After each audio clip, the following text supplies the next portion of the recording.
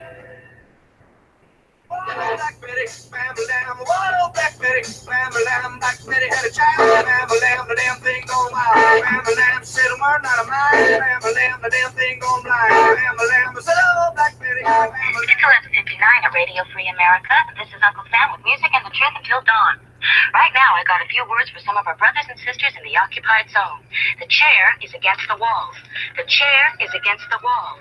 John has a long mustache. John has a long mustache. It's 12 o'clock, Americans, another day closer to victory. And for all of you out there on or behind the lines, this is your song. And welcome to our Daily Gun Show. We come to you live each night at midnight Eastern to talk about guns for about an hour. So we got some people joining us tonight. We got Elvis joining us from South Carolina. Thanks for jumping in. Hey, man, thanks for having me. It's nice to be here. We've got Gun Snob joining us from Oklahoma. Thanks for joining. Yep, thanks for the invite, sir. We've got Patriot jumping in from Michigan. It's not even cold yet, but thank you. And then I'm trying to zoom in here, see if this will work. It's working. Google's weird with zooming. I won't be able to zoom, but we got this guy. And he gets to explain what this is all about. It's a pancake fart in our chat. So what's this pancake fart all about? No, that's me driving home real fast, so I can come, so I can be on the show. All right. So we got Open Faced Hot Dog Sandwich joining in from Pennsylvania. Thanks for joining. Yep. No problem. Even though you put a pancake fart in our chat. Nope, that's me going fast. Zoom, zoom. All right. So today's Tuesday. We talk about the Second Amendment on Tuesday, and today we're going to talk about why are antis so afraid of guns. We've got the show scheduled out here for probably the end of middle of November, end of November almost. So I've got a bunch of topics in here. We are recycling a bunch of them. So we've talked about some of these things before, but probably years ago at this point. So anybody has topics for the show going forward, feel free to email to dailygunshow@gmail.com. But we'll probably touch on some things that we've touched on, in the other 600 whatever shows we've done. It's one of the things that happens when you have, a daily show. You have to you get a lot of topics to cover. So, like I say, some of these might be recycled or might be obviously recycled, but hopefully we'll do them justice talking about them again. So, why are the antis so afraid of guns? Not afraid of guns. It's probably because they watch movies. I don't think they are afraid of guns. I think they're afraid of gun owners. I don't think it's that. I think that they are afraid of themselves with a gun. I don't think they trust themselves with a firearm. So therefore, they don't figure that they should trust anybody else with one either. Well, sounds like we went right from superficial to the gist of it. I mean, I personally agree with Outlaw and Snob, but I want to keep tainting it. Yeah, I still think they learn most of their understanding of firearms from the movies. And if you didn't know anything about them, and that's the qualifier, right? Is they have to only get it from movies and have no other experience, I think. Yeah, where else do that type of person get their information from?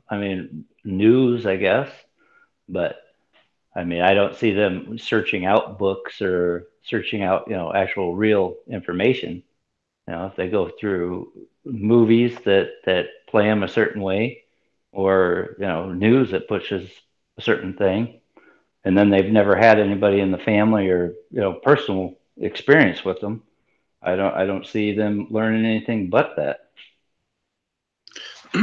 Yeah, I think there's a lot of people out there, just like Patriot said, that have never been around them, don't have any friends or family members that own guns, and whatever misconceptions they might have, there's nobody there to set them straight or to make them understand that just because you own guns doesn't mean you're some sort of, warmonger, somebody that owns guns because they're implements of destruction, Well, I have something to add to that, because if you don't know anything and you've learned it from bad sources, movies or TV or whatever, and say you have somebody that somebody close has been done wrong by a criminal or something, that could throw a whole nother skew into it.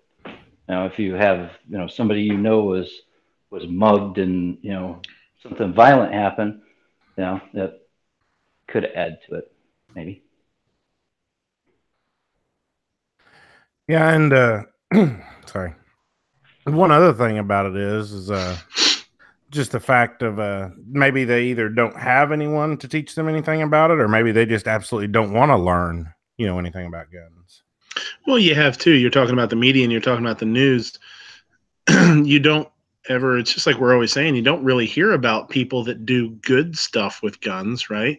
So if you're on the fence, or quote unquote, or you don't have much of an opinion, and all you see is gun used for bad, gun used for bad, gun used for bad, day after day after day, yeah, it's gonna push you to that side for sure. I mean, you can't really blame somebody for having their for having their views pushed that way when that's all they're flooded with, and not every once in a while at least seeing, wow, a mom protected her kid or something, Yeah, and if you drop them down the steps, they take out everybody. It's Well, see, here's the thing. Even the so-called right media, your Fox News, they don't post those stories about good people with guns either. And those are the people you would expect, the conservative news stations, those are the ones you'd expect to actually push those kind of issues. But they're maybe not. Maybe if they weren't based in New York, maybe. Well, one thing I will say is, because I don't know if they are gun friendly.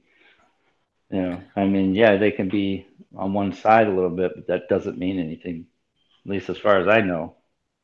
The only time I ever see anything positive gun is just local news. A local might carry the story, one news segment, on one broadcast, of how somebody did something good with a gun, but after that, it's gone. And even if the national news does carry it, they do the same thing. It's never a 24-hour news cycle of good guy with a gun. Now, the other way around, it's 24 or 48-hour news cycle. But it's because it's over. I mean, what else does they got to say if somebody ended something bad, with a firearm? There's nothing left after that. Bad guy's either done or in jail, and what kind of story is that? We had it happen in Harrisburg a couple of years back. Somebody tried to mug two guys walking in suits, and they were actually, I can't remember if they were reps or senators, but they were, in coming from the Capitol. And one guy pulled out a pistol and he shot, I think, 2 shots. I don't know if he hit the guy or not, but the guy, I think he had pulled a knife on him and he was carrying, and that was just like, people talked about it for a day or something, and that was it, that was a big deal to me. I was talking about that like crazy. I was like, oh, isn't that great? Isn't that great? Somebody could, that they were able to defend themselves, but it just kind of came and went, kind of a bummer. That's why we're here. Yeah, absolutely. I mean, not we're in the show, but just, that's why we're talking about it. I'm sure that. Yeah, and it's good. I mean, I'm a good example of somebody that was not very vocal about it until I really got online and, started watching YouTube stuff and then joined gun channels. Much more vocal now than I was. And I think it's good. I mean, I think we all can be really good poster children, I guess, for, good responsible gun owners, guys that like guns because it's a hobby and because it's fun and because it's a friendship thing and something you can do with your family. I mean, it's something, there's not a whole lot of stuff that somebody that's, a sports that you can do when you're 6, a 6-year-old and a 80-year-old can do together, but shooting is one of those things. I mean, my grandpa and I used to shoot together like crazy, so It's I'll nice to be out there and saying that kind of stuff, because that's the kind of stuff that changes people's minds. I'll add to that, you know, no matter what shape you're in, you know, physically shape, you don't have to be in any physical shape. You can be tiny, huge, or anywhere in between. Thank God. And still be able to shoot just as well as the next person if you know, practice and such. Right. Yeah. But see, if you don't have that in your family, and like I said, I mean, there's a lot of people I know that, you know, they're in an area that is gun friendly or could be, and they've never done it, and they don't have any inclination to do it because that's not, you know, they'd rather whatever they do, you know, like they're mowing their lawn or something. And so, like I said, though, I think you know, when you watch movies or TV shows that, you know, push, you know, just whatever, if they're you know, ideas that people have about them, or, you know, something that's wrong. I think that has a lot to do with, you know, why, you know, the anti-crowd is that way. I mean, you think about it. You got colleges with, you know, thousands of whatever. I don't really want to say young adults, but, you know, children, whatever, at colleges, and I would say the majority of them, you know, they may never have, you know, the opportunity of, you know, wanting to or whatever, or having somebody in their family that took them out or whatever. But I don't know, you know, and that just perpetuates it, because, you know, I'm sure there's a lot of people my age that have no inclination to do a firearm, and if they have 2 kids, you know, that's 2 more. You know, I guess that's why it's, you know, important to. No, that's dooming everybody to whatever their parents did. Did you do what your parents did? We wouldn't exist if we. No. We have to depend on what our parents did, and things wouldn't develop or change. Yeah, that's true. Because I'm not a hippie, so.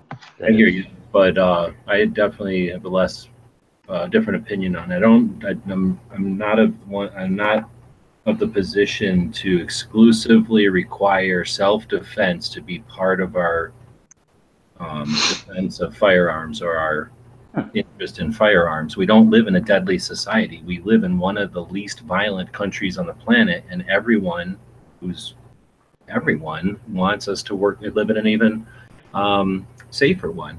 And everyone's moving to do that. And as we get better economy, and as we, you know, tackle more and more social issues, there'll be less reason and there'll be less crime. So I don't want to have the justification for our Second Amendment enjoyment or our recreation or our investment or any other things that we have Second Amendment for, and ultimately resistance of tyranny, because we're looking towards the future of getting better doesn't mean it can't get worse, doesn't mean we can't outside influences affect it. But anyway, I guess it's so that we don't have to depend on the acts of self-defense to justify why they should be interested in firearms. That's a no-win situation. No one's going to tell you to be a pacifist and force you into it. You can't assume that someone who is a pacifist, someone who would rather literally die than resist lethal force. There are people like that, and we live in a country where they have a right to be that way. We don't have to agree with them, and we certainly have to let them live their lives. So if we expect them to change their whole perception of the way humans interact, that's asking a lot.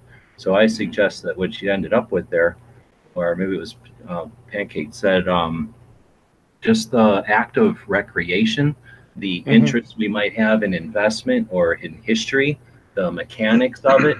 I personally don't think that we focus enough on how intrinsic guns and firearms are to our culture, our language, everything. So I think that if we can bring all that well-rounded part of it, bring guns into our culture the same way that automobiles are in our culture, then people will fear guns the same way they fear automobiles, which is not at all. They feel the master of the automobile, because even if they don't drive, there's tons of people in New York who don't want a car and don't drive, but they will tell everyone that we have a right to own cars, right? We don't need to put a gun in their hand. They don't need to feel fear. They don't need to be paranoid to the point where they carry a gun every day. If we carry a gun because we feel it's a responsible way to live, that's like carrying a fire extinguisher, or life insurance policy, or a spare tire in the car. nobody has to. Some people feel the obligation or responsibility to do so, but I don't want to live in a country where you have to, or the people are required to, or look down on if they don't. Anyway, that's my 2 cents. Yeah. I think there's some videos that I like to watch too when they pop up are people shooting for the first time, people that are either anti-gun or indifferent or have never shot a gun or kind of scared or whatever. I watched one time where one of the people that took the offer up to do the little video to be one of the people in the video had bought a gun and never shot it. He bought it. He thought, man, I should have a gun. Never shot it. Kept it in the box. Never took it out of the box. Didn't know what to do with it. Kind of, was like scared of it, and somebody put out, I'm sure, some sort of casting call or something to say, hey, you want to come down here and shoot. And he shot, and he was like, wow, this is great. I really enjoy this. He's like, and that's when it came out that he had it and never shot it. But most people that do those kind of videos, it's funny. They always end up with us. Not always, not all of them. Some people, they really are scared and they don't like it and it's not for them, and it's fine. But most people, when you watch those, they come away with a smile on their face. They're like, damn, that was kind of fun. That was interesting. Even if they say, I've seen people say, I don't think it's for me, but it was really fun. I could see why people like this. It's, and that's cool. That's what it's all about. It's interesting, and it's it's a little bit of adrenaline rush for people, and it's cool.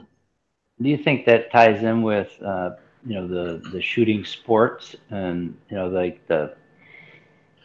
what is the one with skeet, but the sporting? Like no, the ones that look like they're out and just you're walking around and it's out, and is that sporting clays?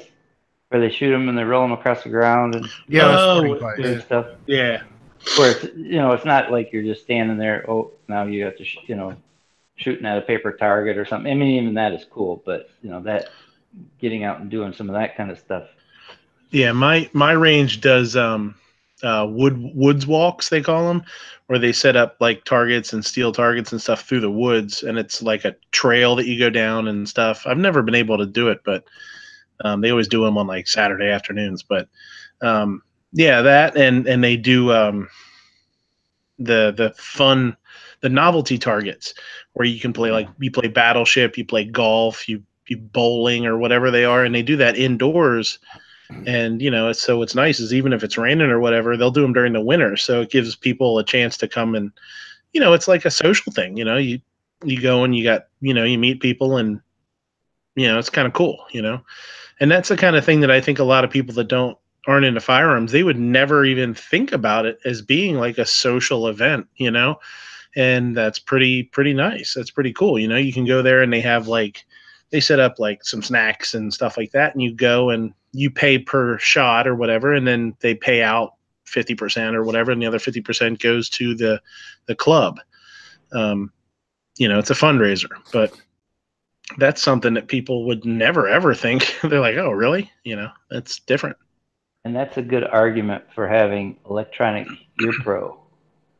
Oh, because yeah. I know absolutely. as a kid, it was kind of, I don't know, it seemed awkward, especially at a range where, you couldn't hear, and it was, a lot of yelling, and obviously you're paying attention and stuff like that. But I know with the electronic ear pro, my stepfather, he's not he doesn't really care for the range, but he has hearing aids and stuff, and so being able to take those out and use electronic ear pro so that you can still hear, and then continue on, that's something that's enjoyable to him, because before you put those earmuffs on and it just I don't know. It's a lot more sociable if you can hear everybody, I guess.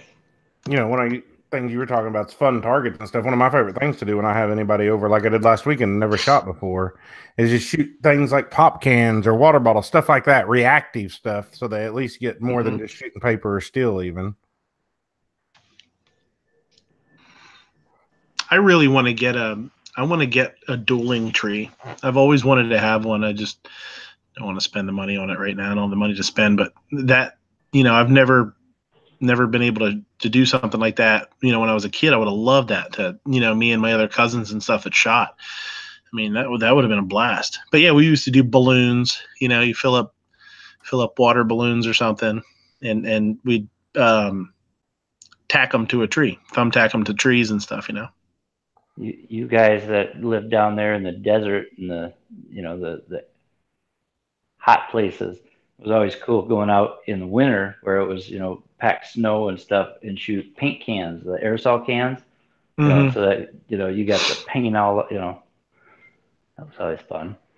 I also like I took a 2x and put on one of my targets and just stapled some clothespins to it and just take clay pigeons and stick up there. That works pretty good for reactive target.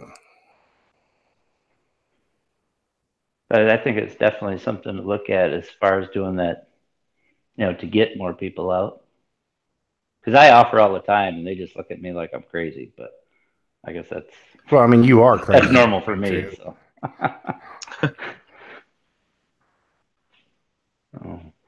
Gizzard, no opinion on this? I haven't heard a word. Well, I haven't exactly heard the question. Why are antis so afraid of guns? We did kind of get off on a tangent. But Why is who afraid of guns? The anti-gunners. Why are they afraid of guns? Because they think they're evil? Because they think they cause all the problems in the world? They don't realize that people are the ones that commit the crimes with the guns. The guns don't commit the crimes. But they would like to think, no guns, no crime, which we all know is not true. But I mean, that's definitely on the surface of it, but like you say, they don't think all cars are responsible for all this. They don't think all hamburgers or milkshakes are responsible for the majority of heart disease in this country. They're willing to separate things until this one. So I think, I don't know if you heard when we were talking at the beginning, but I think there's deeper rooted stuff. I really think Ellis is onto something. I think it was Ellis, right, that said that they don't trust themselves, so therefore they project that on others. Nobody else could be responsible, or why would anybody have something like that when you fly off the handle any moment and use it to hurt somebody? Like, they really think the way it is, but they own knives, and they don't. Everybody who owns a knife is running around stabbing people or is right at the brink of stabbing people. Anyway, I think there's something deeper rooted, and then they are willing to, in this case, blame it on the gun. Because I don't think logically they blame, like I say, the car or the swimming pool or the stairs for other things. Well, it's kind of... But, go ahead. No, go ahead, buddy. What I was going to say was they probably justify that there is good in certain things, like, yes, cars are involved in accidents, but cars are also helpful in getting back and forth. Knives kill people, but knives also help you slice up bread and your favorite steak. And until they've been exposed to what positive things guns are used for, I mean, most of the time, if you take somebody to the range who's never been around guns and they get a chance to fire one, their resistance to guns most of the time lessens quite a bit once they've been exposed to it and realize it's not something that's just going to blow up and kill people. It's fun. It's, it's an activity that, that everybody can do, that's competitive and everything else. It's not just an evil thing you hold in your hand, but a lot of times, until they've been exposed to that, just telling them that, they don't get that sensation. But if they hold one in their hands and actually shoot it, then a lot of that fear goes away. Well, one thing that kind of question. Oh, go ahead. Oh, sorry, I talk a lot. Go ahead. No, what if they see firearms as military stuff, right? So if you think of it as a grenade, what use is a grenade? I mean, is there anything positive about it using a grenade? And if they're very dangerous and there's no fun in them, which whatever. I mean, there is fun, but as far as something like that they're just, it's so out there as far as, somebody just walk around with a grenade in their pocket. There's really You know, do you think they kind of look at guns that same way, where it's something that's so extreme to them that they can't imagine? I don't.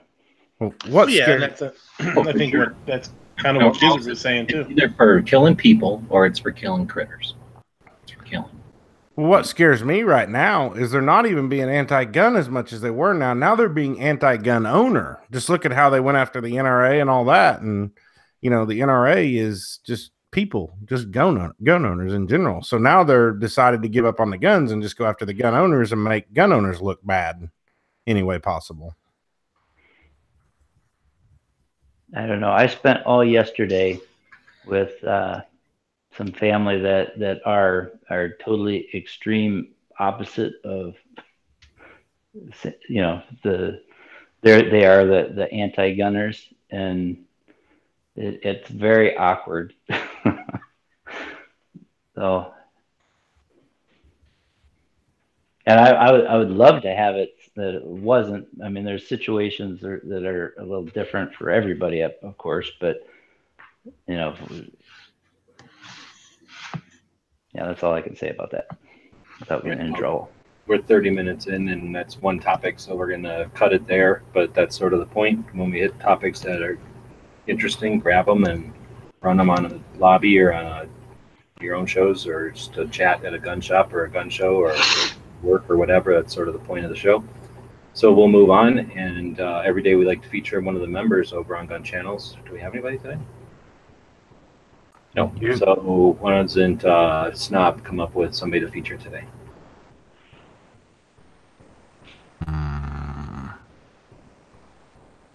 Have we done Dead Horse in a while? I don't know, but Dead Horse is definitely one of the people we built Gun Channels for. You can see how much he enjoys it and how interested he is in sharing his interests. I don't even know if you guys, people that are fairly new, may not have even experienced Dead Horse's AR-15 projects, multiple projects, but he's now into the reloading. He's helping David with his reloading adventures. He's using a lot of the tools that we have at Gun Channel, so especially I'm appreciative of that. He uses pretty much all the tools that we've got there. He's been around for a while, and he's seen them all, and he uses them, you know, when needed. So definitely agree. He answers. Sorry, he answers questions too. He's great to talk to. That's what I was gonna say. He's just got a wealth of knowledge and is super helpful if you ask him anything. And if he doesn't know it, he will look it up and tell you. You know, I've heard him do that for multiple people. And he's a king of deals. And the king of conspiracy theories. Well, that's true. Yeah, he has a lot of fun just farting around too. So looking forward to meeting him when I drive through Utah. Let's see, Bob met up with him, I think, and when he was in Utah, they went to the museum together. I don't know if anybody remembers that show. It was a pretty awesome show. They were both live at the Browning Museum, and I think Bob was walking around with the camera, and Dead Horse said something like, "Hey, can you give us a tour?" And the person who was watching the museum, there's always like one person there that watches the museum, they were like, "Sure." And they walked us all around and toured us. We were live during the kind of walkthrough of the thing. It was a great experience. All right, with that, we're going to talk about the state of New Mexico today. Do we have any New Mexicoans in here? Is Night Strike here? I think he's from New Mexico also. He's from everywhere. Right. He's like Santa Claus. Yep. I went skiing in Apache, New Mexico. I've been to New Mexico. Where's Apache, New Mexico? Up north? It's like right in the middle. We drove across from Camp Pendleton and went skiing some mountain in the middle of there. I couldn't tell you. That was Wait, it gets cold enough to snow in New Mexico? Oh yeah, they have mountains. We have terrain here, so when you go from, I don't know, it's probably less than 2,000 feet. Maybe it's 2,000 feet at ground level or whatever. Then it'll go up to 9 or 10. You get snow. There's a lot of ski resorts in northern New Mexico.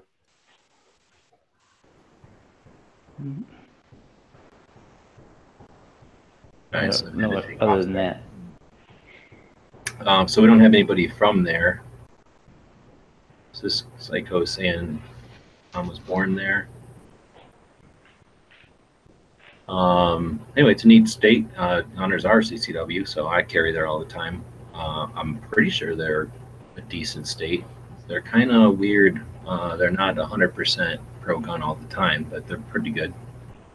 They don't have It says, constitutional carry yet, but it says there shall issue permits open carry without a permit.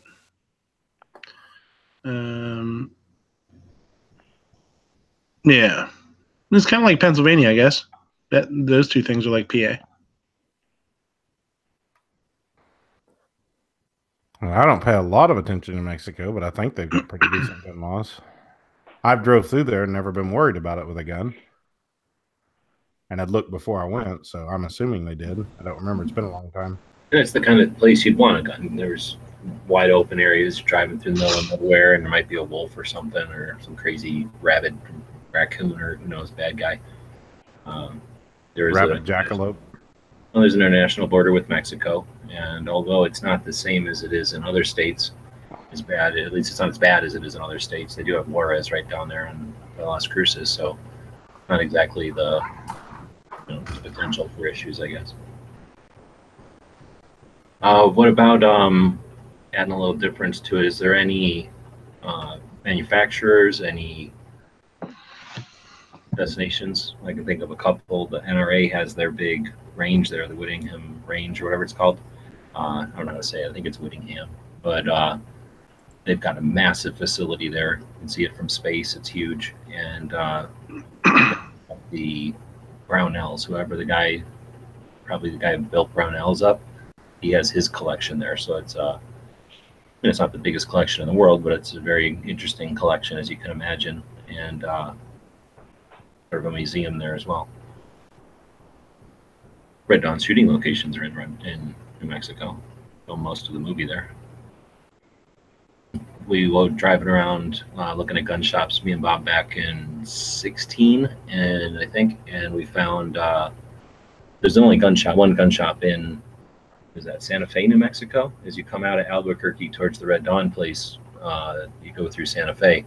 We stopped there to, I think my headlights went out on the cop car, so we had to stop there. I was driving in the middle of the night, and my headlights went out. So we stopped there for the night, and in the morning I woke up, looked at Google Maps, and there's one gun shop in town.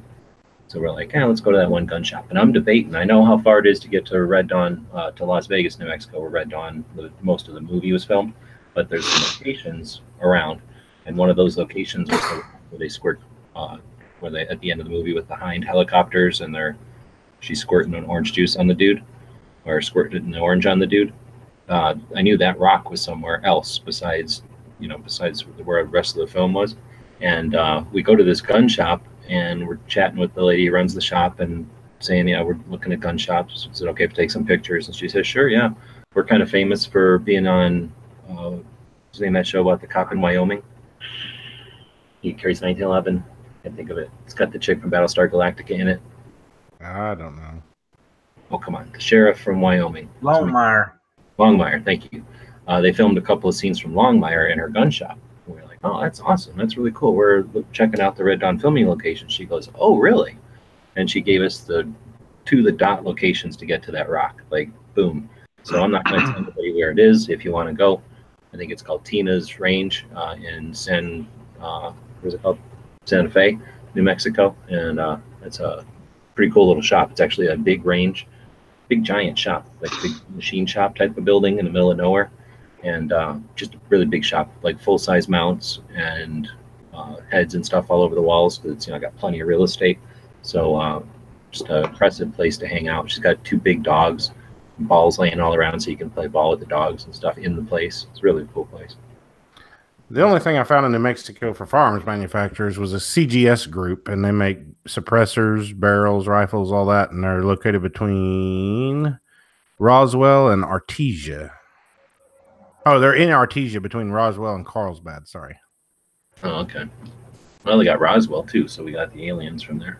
We get Velcro and Tang and microwaves, the internet, touchscreens, LEDs.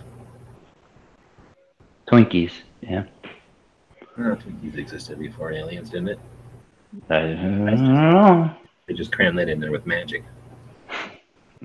All right, so that was New Mexico, I guess. If anybody knows anything else about New Mexico, make a video about it and let everybody know. So next we'll move on to gun shop of the day. Every day we do a gun. We try to feature a gun shop. That's why we call it the Daily Gun Show, so that we have an opportunity to hit as many gun shops as possible. Let's see, we're doing Cool Surplus Store. It's a place called Big Sky Surplus in Arizona. It's up in the White Mountains. And we've talked about this one a couple of times. I actually have pictures of it this time. So we efforting towards getting all the pictures of places that we visit up online.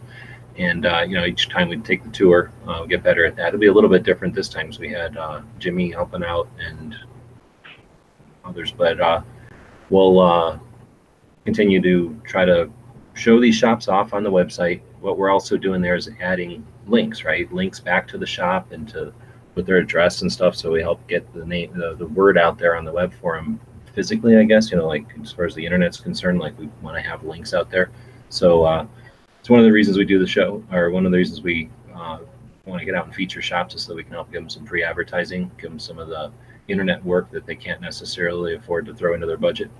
Anyway, this is a little gun shop in the middle, or a little surplus store in the middle of nowhere. I was driving back from the Red Dawn filming locations, I think, out of New Mexico. You go past the very large array, like where the movie Contact was filmed. And once you get into Arizona, you're basically at the top of the array, where all the pine forests and mountains and shit are, and that's where everybody hunts and fishes. So this is a kind of built up area that used to be a little sleepy town, and now it's super fancy and vacation homes for people in Phoenix, I guess. And so there's a lot more stores. So I was looking at the gun shops and kind of impressed with the number of gun shops that are on this, I don't know, kind of a ski resort type of ish town, I think is mainly what it is. But I just saw this surplus store, and I stopped in and I saw that like mannequin or whatever out front with the gear on, and just a neat store. These pictures all open. There's just a lot of stuff in there. And what was impressive, it was, I mean, they had a fair amount of like stuff you can buy at any store, like stuff you just might need, like a pair of gloves or something new, right? That you don't necessarily want an old worn out pair of gloves or a pair of socks or something. But as far as just military gear, they had legit real surplus. And I'm only used to seeing that kind of stuff right next to a base or a fort, right? Like where people are selling off their stuff as they're getting out. So it was kind of cool to see all this stuff in the middle of nowhere. I really wasn't expecting it. And doesn't do a lot of online stuff, he said, but imagine just enough people come up and keep them in business. So cool shop, unexpected. That's what it's all about, is finding these shops when we tour. And sort of like that is the fun ones, when I was actually turning around to go back to another gun shop and saw that place as I was making the U-turn. So kind of happenstance. You guys have any cool gun surplus stores by you? Yeah, we had one. There's one up in the town that I grew up in that does a pretty decent job. There used to be one that my grandpa used to take me to when I was a kid. Man, I wish that place was still open. That was awesome. And it was, just more World War II stuff and just bayonets and all sorts of awesome stuff there. That's where I got my bayonet. I had a bayonet for a rifle that I didn't buy for 20 years or something, Yeah, we got Hubbards here in my area. They're been around for, it seems like forever, but maybe 25 years, 30 years or so. I think I was in school. Well, it might not have been, but they're pretty cool. They bring in a lot of stuff, and it's that bulk order, wherever the magic site that they get their stuff from, overseas or whatever, and they've got our stuff plus other militaries, which is kind of cool. They have police stuff too, so your utility belts and your the stuff that comes in black, so. I've only ever been in one military surplus store, and I just stopped at that on the side of the road in a little small town in southeastern Oklahoma, and all they had was like Chinese junk. It wasn't even military surplus, but that's what the name of the store said. But there's a big one in Tulsa, but I've never been there. Yeah, that one that's yellow. Yeah, that one. Did you go to that one, Gary? Don't think so. I think they all went on, I think Saturday morning or Sunday morning they all went, or was it Friday? I know they all kind of went there one morning to check it out. No.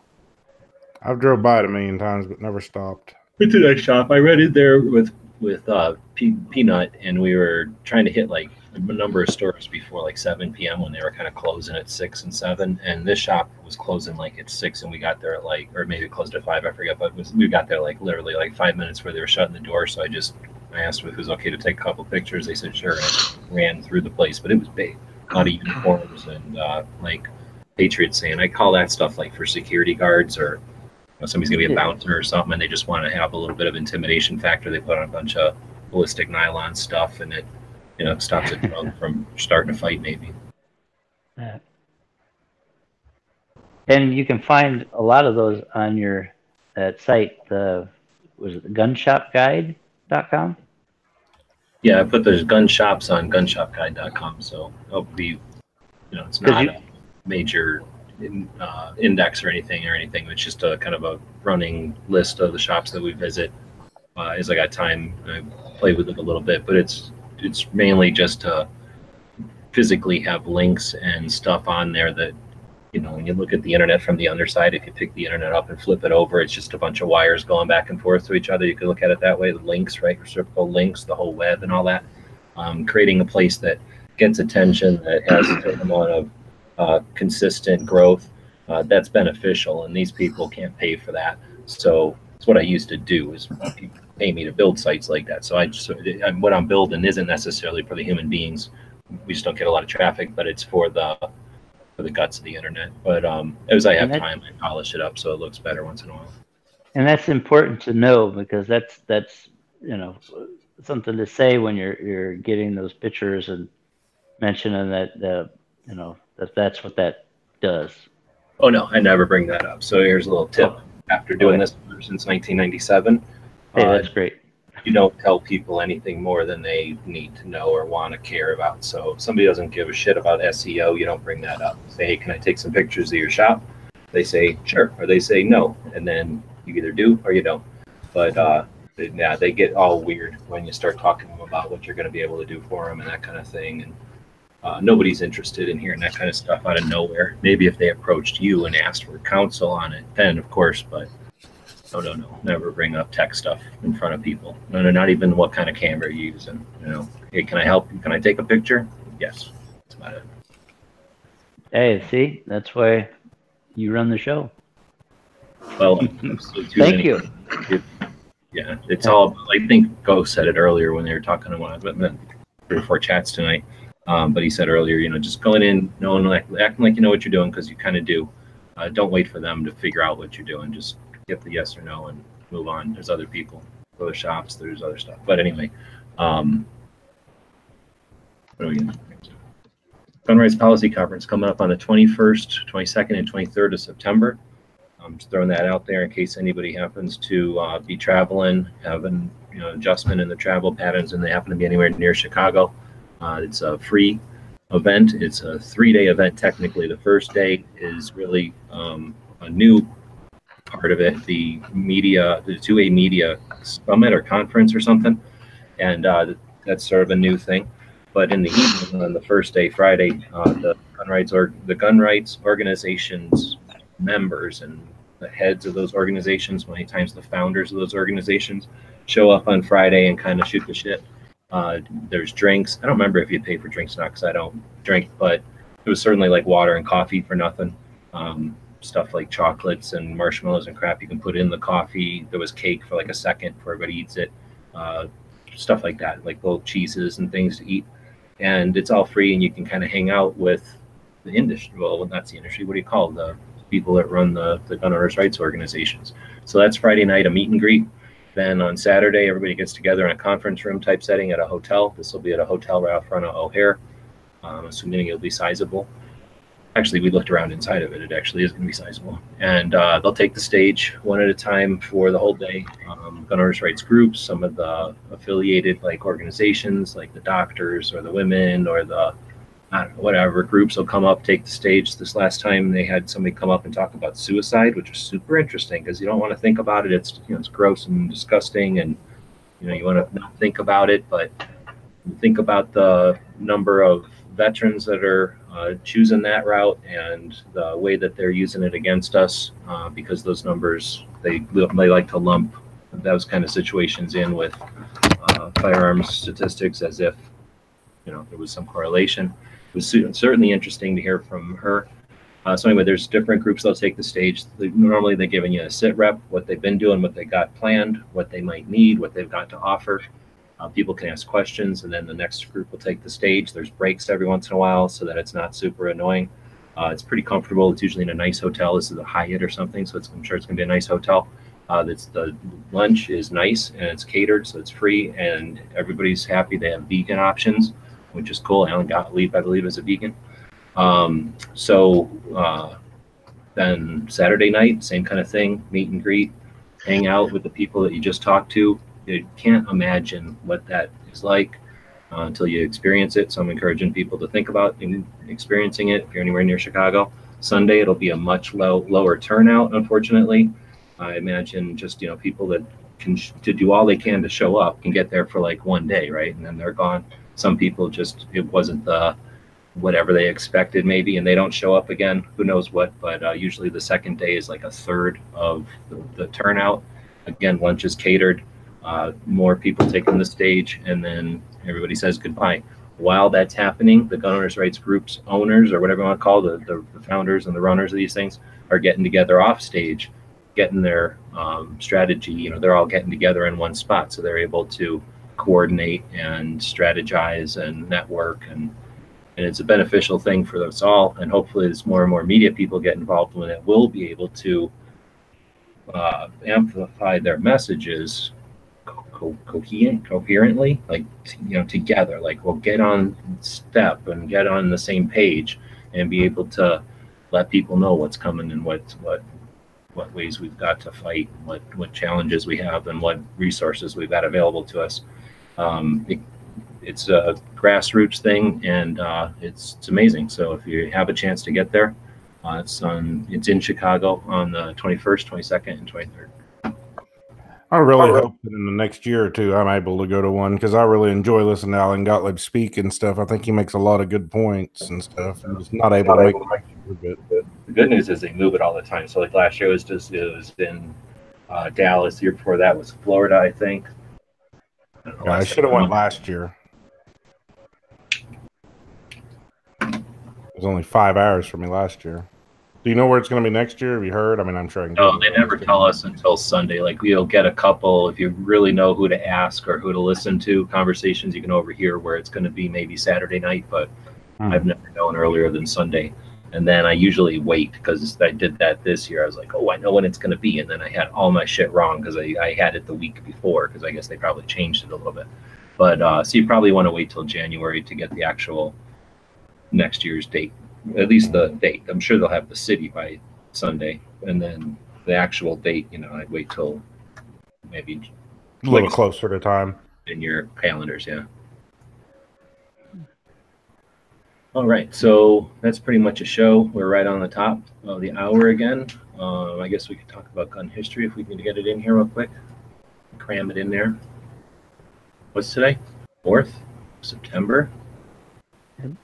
9/4.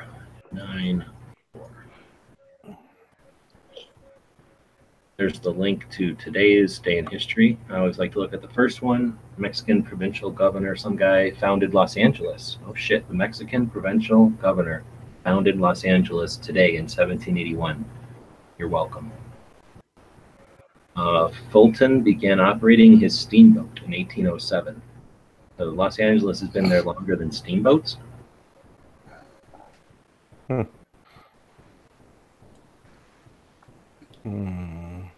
The CSS Yankee, Confederate something at Hickman, Kentucky, fired on the Tyler. That's funny. Well, it wasn't funny for them, but it's funny for us because we know a guy named Yankee. 1941, World War II, a German submarine makes the first attack of the war against a United States warship, the USS Greer. 1882, Thomas Edison displayed the first practical electrical lighting system. He successfully turned on the lights in a 1 square mile area of New York City, the world's first electricity generating plant, or with the world's first electricity generating plant. So 1882, 100 and some odd years ago. 1880. 1988, George Eastman received patent number 388850 for his roll film camera and registered his trademark, Kodak. George Eastman introduced the box camera. Nice. 1864, the bread riots took place in Mobile, Alabama. I don't know what that is, but it's the bread riot, so, you know, we throw some food chat in there. A lot of people were eating bread, and then they got the gluten anger, and they rioted. Hulk hate gluten. 1951, the first live transcontinental television broadcast takes place in San Francisco from the Japanese Peace Treaty Conference. 1957, under orders from the governor of Arkansas, armed National Guardsmen prevent 9 African American students from attending the all-white Central High School in Little Rock. Oh yeah, there's iconic pictures of that one, right? Yeah. Yep. Also in 57, Ford Motor Company introduced to the Edsel. I just saw that. So is it Ohio Flyer? So Ohio 45 is going to pull up to some show. Am I thinking the right guy on Instagram? Show that. Oh, that's all. Oh, here's an important one. 1972, The Price is Right premieres on CBS. The longest-running game show in American history, longest-running American game show. We missed a couple from 50. So in 1950 was the first Beetle Bailey cartoon, and then, or at least the first time in syndication. And then 1950 was also the first helicopter rescue of an American pilot behind enemy lines. I'm guessing that's in Korea. That's MASH or something. 1951, President Truman addressed the nation from the Japanese Peace Treaty Conference in San Francisco in the first live coast-to-coast television broadcast. The broadcast was carried by 94 stations. Wow. 1942, the Battle of Guadalcanal was going on. My grandpa was there. Oh, yeah. 1989, the Air Force launched its last Titan III rocket, which reportedly carried a reconnaissance satellite to be more than 200 satellites into space. 29 was the last time. Probably was replaced by the Titan IIs because they took them apart by then, and they used them to shoot satellites up for a while. In 1886, after almost 30 years of fighting, the Apache leader Geronimo with his remaining warriors surrendered to General Nelson Miles in Arizona. Oh, how do I miss that one? What year was that? 1886. Oh, yeah. Let's see. Known as the one who yawns. Most of them know it by his Spanish nickname, Geronimo. Geronimo was kind of a son of a bitch, but he was kind of cool, too. Yeah, so back behind Geronimo's Stronghold, you ever heard of that? Mm-hmm. So it's basically this kind of weird-looking mountain that's slopey on the west and the east side, so you can just walk right up it like a big ramp. And then on the west side, it's a big cliff, right? So they'll get up to the top of that. Anybody try to chase them up the ramp side and get wailed on, and nobody in their right mind is going to try climbing up a cliff to attack them. So that's the Stronghold. It's just north of Tombstone, basically. If you look at a map of Arizona, it's kind of north of Tombstone. We used to tool around out there, just driving around all the time. And there's a place out there where there's dinosaur footprints in the rock.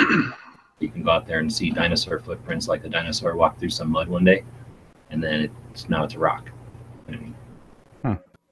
This must be 1998, Google is founded. Oh shit! And the rest is history.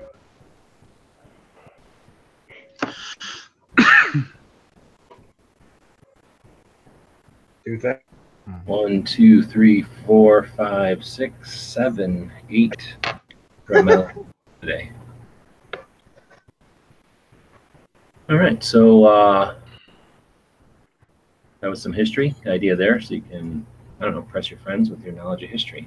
So if anybody wants to throw stuff in, one of my other goals is to have something interesting about guns every day over on the calendar. So one of our goals. I don't think we have anything over there today, dude. So I think with that, we'll get close to wrapping it up here. Thanks to everybody for joining us. All about communication. We have quite a few people watching over on the YouTube tonight, chatting along with us. We haven't really been relaying everything, but a lot of parallel chat to what we've been talking about. A bunch of stuff going on the gun channel side, of course, as well. So that's what's cool to see. I should probably throw out my link to the Indiegogo I've got going. So if anybody's interested, I'm gonna have to shut down the store. I'm gonna have to shut down the store while I'm on the road. But I'm also going to use the opportunity, since I'm going to be kind of in a shadow as far as the store goes. I'm going to order a bunch of patches for Cyber Monday, so that we've got some new stuff for the store. And I'm going to throw the link out. Anybody that's interested, feel free to jump in and grab some, but also share it. These types of projects are all about social network part of it and sharing it. I don't go on Facebook almost at all. So definitely appreciate people sharing this kind of stuff over on the Facebook or over on Twitter. I almost neglect Twitter completely. And that's the kind of stuff that gets this some mileage. So if anybody's interested in just getting a good deal, our goal is to have 10 patches made in this batch, we're calling it. And if we get 10, then you'll get 10 patches for $50 shipped. So that's $5 a patch. There'll be PVC. We're going to be doing for sure the 7.62x39 spam can. My first time I did it, it's in Russian, but it's actually a commercial. It's like a after the Cold War type of spam can. I want to do one that's actual Soviet this time. I'm out of those patches. I need to do a rerun of those anyway. We're going to do a bacon pancakes patch based off of Open Face Hot Dog Sandwich's picture that he took off. I'm assuming did make those pancakes and bacon, right? Yeah. So we did that one night in a chat, and we're going to take that and turn it into PVC. Going to do a PVC style. Nice. Oh yeah, it'll be cool. I'm thinking it'll be neat to layer it, right? Have a piece of bacon laying on top of the other piece of bacon on top of the pancakes. Let's get some going there. Can you make it scratch and sniff? I can wipe it in something, and you can sniff it. I like that. Something. You can wipe it in something, sure. We'll put yours in a special baggie, and then you can but you have to guess. Next Send time them you all take the to me. dog out, G. No, what you got to do is send them all to me, and then I'll put them all in my pocket and work, and then I'll mail them out. Well, that's a very special pancake patch then. Some like sweaty pancakes. Yep. Let me go back to an earlier thing that we have here in the chat that's never going away. Graffiti. Oh yeah. There's the patch for next year. Oh, this chatter that's going on. This is cool. So somewhere in here, we're going to find a pancake fart. Here we go. One of his patches. That's up to you. Bacon pancakes, farting bacon pancakes. So we're going to definitely do the spam can. We're going to do the bacon pancakes, the chairs against the wall. So I've been doing a couple of these in a series. So we're going to do one of those in PVC for the first in a series of those going on. We're going to do the FU media. That's one of the reasons I'm kind of doing this in this way, because I'm not going to be able to sell the FU medias. I don't want to sell them. I'm just going to be using those for free patch Fridays. And, well, I guess, people that participate in this will get one. But that's kind of tough to just throw hundreds of bucks at a patch run that I'm not going to be able to put on the store. So this is a kind of a way to get some stuff. There's another secret one that I'm not going to talk about that I won't be able to sell. If we can get to, quite a bit more people on board, we'll throw a couple of, at least one more, maybe more secret ones that, like I say, won't be able to be for sale, like there'll be copyright infringements kind of stuff. Let's see, but we're going to do gun channels, Ranger eyes. So a Ranger eye is on a helmet. It's the IR reflective little square that you get on the back of a helmet. They've used them since NOM, and it's a friend-foe identifier. So if you see a bunch of little eyes, you know that you're looking at the back of your own guys, right? That concept, a little small square patch, is now just called a Ranger eye, and it's you've seen them. Angelina has a series of flag Ranger eyes, the Liberty series. They're 1 inch by 1 inch. They've got the Gadsden snake and some of the other flags from the Revolution and stuff. So other people have had. I did a 1.4C, the little small arms placard for trucks. I did one of those years ago as a 1x1 patch. So for the 5th year anniversary of Gun Channels, instead of just getting the same old patch in different colors or something, or just a plain old reorder, we're going to make them tiny. So we'll sell them as a set of 5 or something. But those will be in the mix. And I'd like to do something with our internet press, new media type of patch. We've always sewn those. Had maybe 2 or 3 versions of this already, but it'd be cool to see that in PVC. And we'll keep going. Like I say, hopefully we'll get some more people on board. It's only going to run for 9 days. We'll design some of the patches in live chats when I get bored on the road, pull over. I may or may not have my live stream back today. I'm supposed to get my strike removed from gun websites today. So assuming I get my live feedback, I'll be able to go on live, and we'll scribble out some of the new patch designs live. Anyway, I'll put the order in right before the Rights Policy Conference. I don't want to be dealing with this after the conference or during the conference. So we'll have everything ready to go. We'll order the patches before the conference. That'll be a few days after the campaign ends. That way, by the time they get built and everything and sent to me, they'll be arriving right when I get back from the trip. So then as soon as I get back from the trip, they'll go out to everybody, and we'll have hopefully the leftovers to put up on the store for Cyber Monday. So you're facilitating, by throwing $50 in here, you're facilitating us being able to buy more patches, and also, well, I did ideally more quantity of certain patches. So that instead of having to do like a run of 50 and paying a little more per patch, maybe I can get 100, and that way there's a little extra, and make some money on the store going forward. So again, we appreciate the people that are investing in gear websites this way, that are getting you'll get some patches that are not able to be bought. If you're not interested or able to participate, we do encourage you to share it on Facebook, share it on Twitter. You never know who might be interested in, something that we've got there, or just to, participate in our projects. All right, with that, I guess you guys have anything that's going on that you want to chat about? I was, we talked about, I brought up Guadalcanal. I have a photo album that my aunt made for my grandfather, and it has his discharge papers in it. And I always thought it was interesting because his monthly rate of pay when discharged in 1945 was $56.70 a month. That's what he was making when he was in the Marines.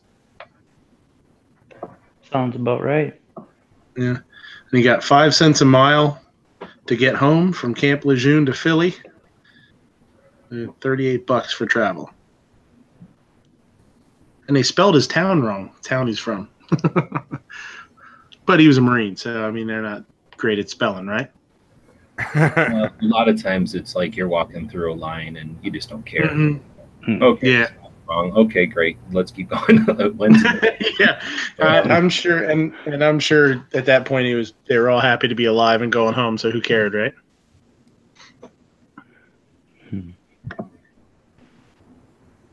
I did post a thing on the main page of Gun Channels today. Something you brought up, Jeeve, about getting out there and recording and doing the videos, and finding the old timers that are old timers, and getting their story down from whatever it is, if it's military, Korea, World War II, Vietnam, any of that kind of stuff, or some old coal miner, who knows. But I posted a couple of links. They've got some different colleges that have been doing these veteran projects, trying to find them and recording them, and they're range from 20 minutes to 2 hours. But some of the the old time World War II guys, it's really interesting because it's it gets into stuff that you don't see on the shows or whatever. But they're on YouTube or whatever. They're easy to find. I just posted one of them. But some of the colleges up in Connecticut, I believe, I started watching, and I've got, just something, if you got time, give you some ideas, and maybe you should talk to somebody. Right on. Yeah, I highly encourage it. I've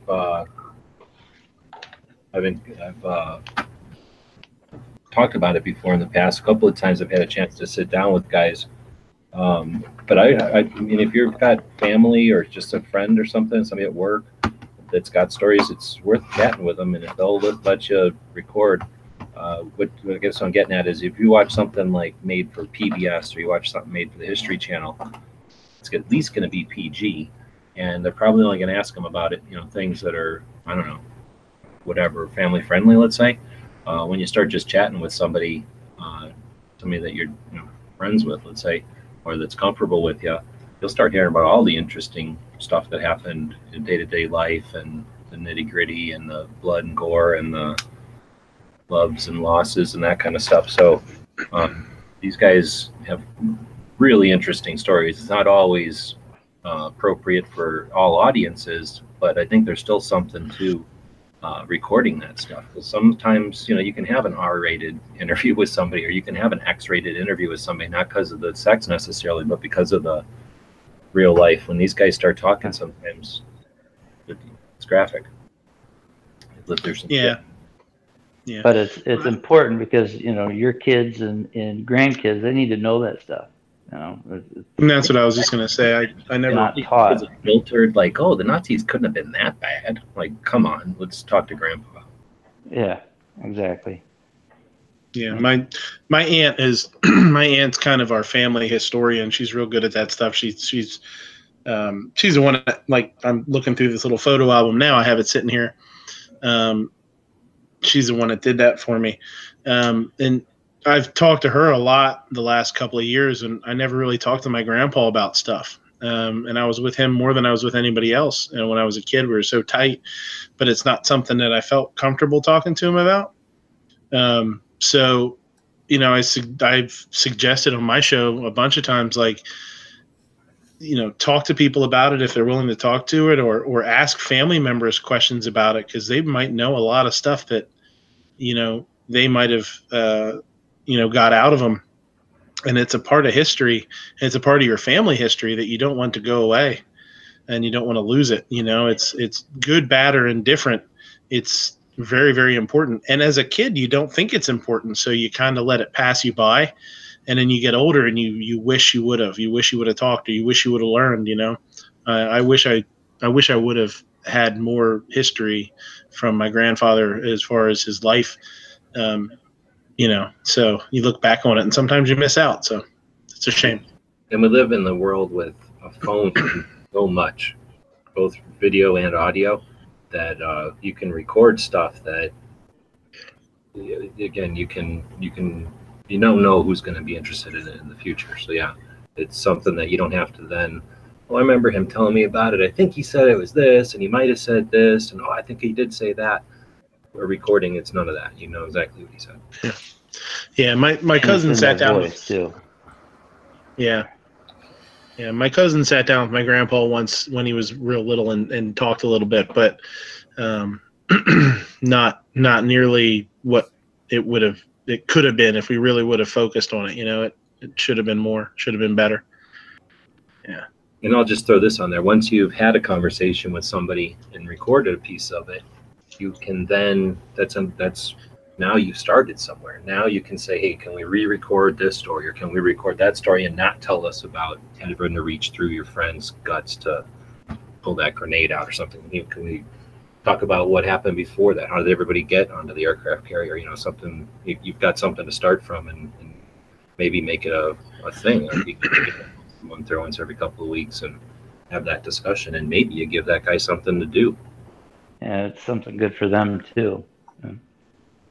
Well, it's not all right. Yeah, it's not all bad stuff either. You know, you hear funny stories, and you hear, you know, how they got in trouble. My grandpa was a troublemaker. He got in trouble. He was a sergeant for, like, I don't know, 2 weeks, and then he got drunk and stole a Jeep, and the MPs got him. They locked him up, and that was it. He was back to private. You know, you hear funny stories. So, and where Vance is saying that people like don't want to talk about it. And there's I definitely know people family that won't talk about certain things. They don't want us to have it in our brains. I mean, there's certain things that are horrible that don't need to be repeated, but stories like that, the funny stuff, the chick you met, the funny food they ate when something from training, like those kind of stories can be super valuable. They don't have to be just the stuff that bugs them, or the stuff that that brings a flashback. We don't want to see. Yeah, I had a friend that was or somebody I knew that was, you know, in Vietnam and stuff. And as far as talking to the family, nobody heard anything about it. You know, it just wasn't anything talked about. But it was something that, you know, had been mentioned to me. You know, and I don't know why, whatever. But, you know, it was, so you might have a chance that somebody else might not. You know, even if, you know, I mean, I would push it, but I don't know. It was just an idea. Sounds good. So, anything else? Well, I was just going to add. That's one thing I wish I would have done. My stepdad's uncle was a World War II fighter pilot ace, and he actually holds the record for the most kills in World War II as a fighter pilot. And I got to meet him once, and I was probably in 6th or 7th grade then, and wish I'd have, been old enough to realize to listen to the stories he was telling that night and remember him now.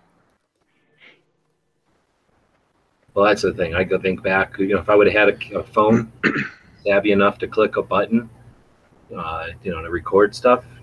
Yeah, there's things that I probably vaguely remember even having the conversation, and I probably, if I could have picture or photographic memory, Which I need to just go back and ask my stepdad about it, because he was older then and remembers a lot, and I met him multiple times throughout his life and heard the stories multiple times. I just met the man one time. All right. Anybody else got anything they got going on? Snuff, you got your live streaming? Yeah, I'm going to do one Saturday, and I am now able to embed it on YouTube or on gun channels. So what was the necessity in order to embed? I had to sign up for the partner program. Even though I'm not eligible for monetization, I had to sign up and be approved for the partner program. However that works. Even though I don't have 1,000 subs and all that, I just did it just like I did. And I seen today, it sent me a little notification on YouTube's that it was approved. So we just need to get Knives to know that, so when his shows go up, they go live also? Or you can... I guess. So that's cool. So look forward to your shows. That's on Saturday? Yep, Saturday at 8 o'clock the real time, Central. Patriot, you got any videos coming? I might take a day or two off. I'm kind of scheming some new things. When you mentioned some of the being more descriptive, and so I kind of did that with the shotgun video and stuff. And so I'm revisiting some other things, and hopefully I can get out to the range too. But yeah, I'm always trying to keep moving forward. So. I thought Patriot was going to try to catch up to Travis's years of videos in 1 year. So Patriot P11. Yeah. I could be called worse, and I have. Travis Patriot 11? That's what it is. Interesting. No. He can't be a Travis. Don't do that. And my first live show was with the other Pancake Travis, though. Interesting, huh? Which is a Travis P. Travis Pancake. Oh. And now he's on every live show there is. Oh, I thought you said on a live show, and there's Patriot. I thought you said Travis T, because it was a Travis T. Yeah, there is a Travis T. He's out there. Somewhere. I'm kind of jealous. Patriot has never been on one of my shows. I've never been asked. Normally people would say, "Hey, I'm going to send you a link," and then I say, "Hey, okay." I'm easy. I mean, I have to throw this out there, Ellis. Patriot has been on every one of my shows, so just gotta throw it out there. Fancy pants. Well, yeah, that's because you're more popular than me. Yeah. All right. With that, anybody got a quote? I got a quote. Oh, Ooh, shit. I beat you. Yeah, Mine's a right, short go one. Mine's a short one. Okay, good. So I'll just spit it out, and then you can do yours. So Okay. I don't know if it's the best. What is this It's from. chaos going on here? We got one Pancake can save his for some other day. Oh, son of a bitch. All right, you can both do Mine kind of ties in. the last time. Somebody read a quote. It's by Art Bookwell. I don't know if it's the worst of times or the best of times. I just know it's the only time you got. So that's funny. His is a guy named Bookwell, and mine's from Noah Webster, the Webster's Dictionary guy. Noah Webster said, "Before a standing army can rule, the people must be disarmed, as they are in almost every kingdom of Europe. The supreme power of America cannot enforce unjust laws by the sword, because the whole body of the people are armed, and constitute a force superior to any band of regular troops it can be, on any pretense raised in the United States." Noah Webster. The guys and gals of GunWebsites.com encourage you to take a CCW class every year, practice at least once a month, and carry every day. Thanks for watching GunWebsites.com.